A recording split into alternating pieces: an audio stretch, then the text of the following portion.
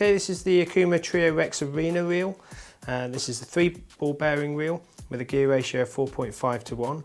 The construction is a crossover construction, which means some parts of the body are aluminium and some parts are graphite, making some areas strong and some areas light where it's needed.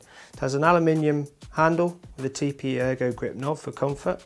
It also features the Trio blade, which is SRS blade, which is a solid reel stem. What this does, it makes the reel much stronger and eliminates any of the stem twist you find on many reels. The Trio Rex Arena has a main aluminium spool, long casting spool, and also comes with a graphite shallow braid spool.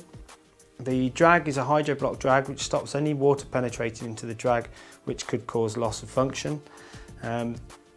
The line capacity on this is 0.25 600 metres or 0.35 310 metres.